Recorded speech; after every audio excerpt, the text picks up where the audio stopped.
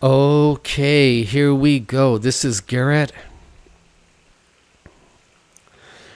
Is the Worldwide Church of Jesus supposed to be following the law of Moses?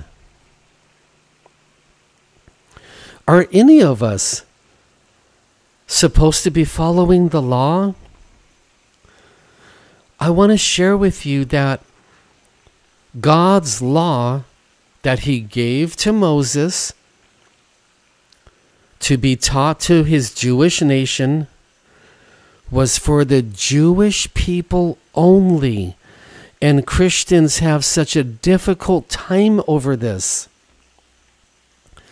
God's law was for his Jewish nation, which Moses happened to be leading at that time.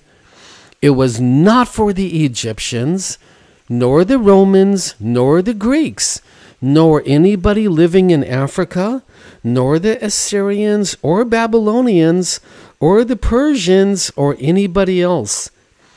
God only demanded that the Jewish nation follow his law.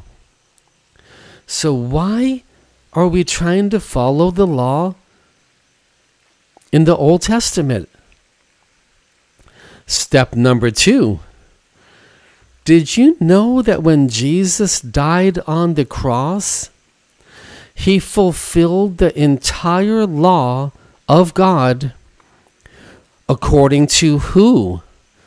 According to God the Father. God's demands for the Jewish nation, his rules and regulations were so strict that if you were to break any of the many, many laws, most of them, you could actually be murdered. For example, if you children were talking back to your parents and disrespecting them, according to the law, you could be killed. That is a tiny example how strict the law of God was given to the Jewish nation. So, God, who created the law, said that when his son Jesus died on the cross, this is Romans 10:4, that his son Jesus fulfilled the law. He ended the law of Moses. So number 1, we should not be following any of the law given to the Israel nation through Moses, because it's for the Jewish people only, not for Mexico, not for Canada, not for Japan, not for Australia, not for Spain, not for the Philippines, not for where I live, the United States. It was for the Jewish nation only, and this causes so much confusion. Part 2, Jesus ended the entire law when he died on the cross. We are set free from the law. If your church is trying to follow the law of Moses, pray. Ask the Lord what he wants you to do. If your family members are trying to follow some of the law, let's pray and ask the Lord Jesus, what does he want us to do?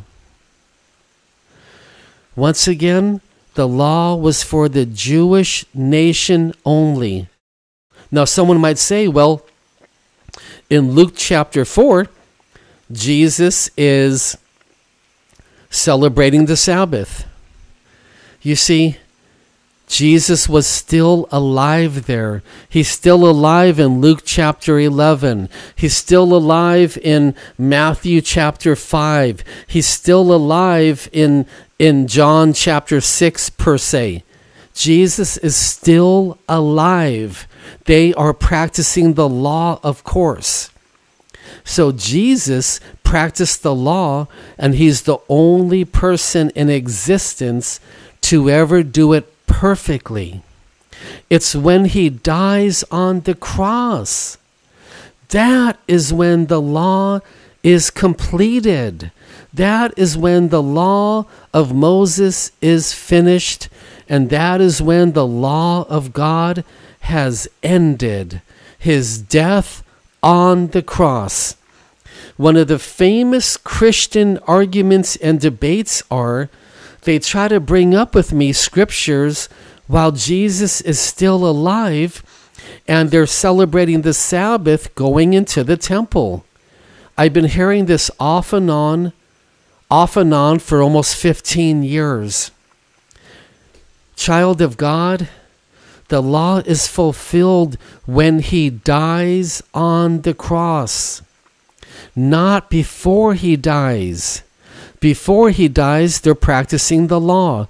It's when he dies on the cross, the Jews were set free from the law.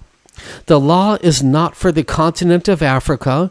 It's not for the continent of Asia.